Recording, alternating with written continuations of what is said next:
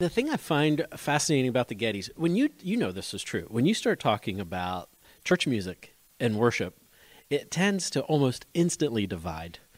And here, what Keith and the Getty music, Keith and Kristen and Getty music is able to do is they say music and it brings people together. And this conference is really a wonderful testament to the variety of folks who are brought together with this common cause of returning this wonderful gift of congregational singing, back to the church. And I love what Keith is about here, love being a part of this, and just grateful to be here.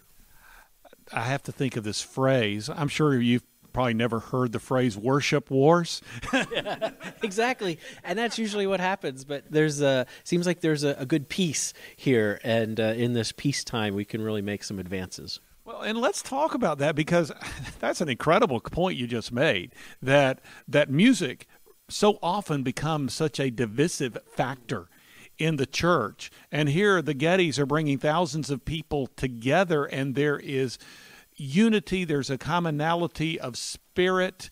So there obviously is something that God has inspired to bring people together. What is that as you see it?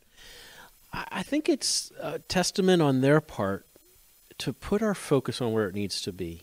When we're talking about music, we're talking fundamentally about the worship of God, which fundamentally we're talking about theology. We're also Bible-centered in our worship.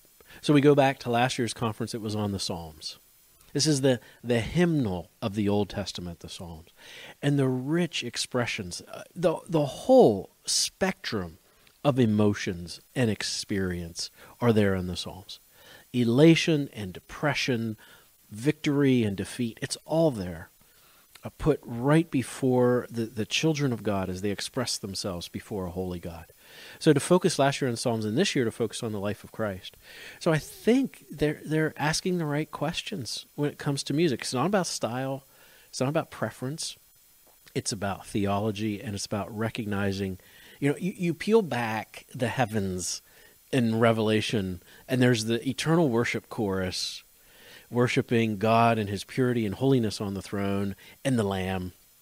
And that's what church music is about. It's in miniature, this joining of this eternal chorus that we'll all someday be a part of perfectly, right? Not just perfect pitch, but perfect hearts tuned perfectly to this pure, holy, righteous God who is our God.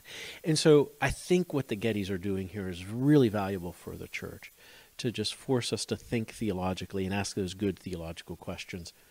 And as a way, we talk about theology dividing. Sometimes theology unites because we have a common confession.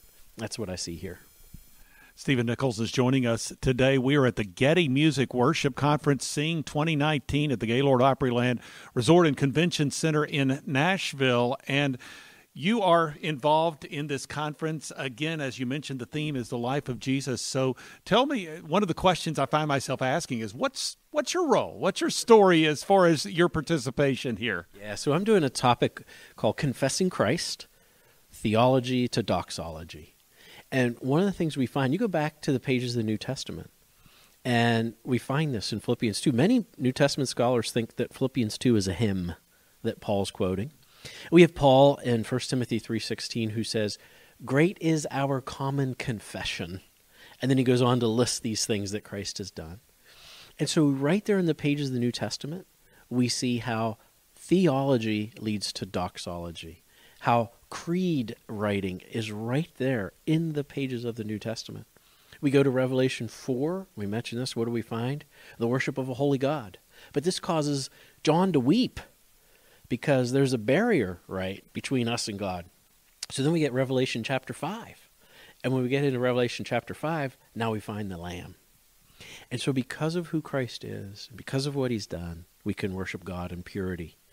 And so in my talk, I just want to remind us that confessing the person and work of Christ has been a crucial part of the church's worship from the pages of the New Testament and right on through the centuries. And that we need to get back to that as well and see that in our churches and in our worship.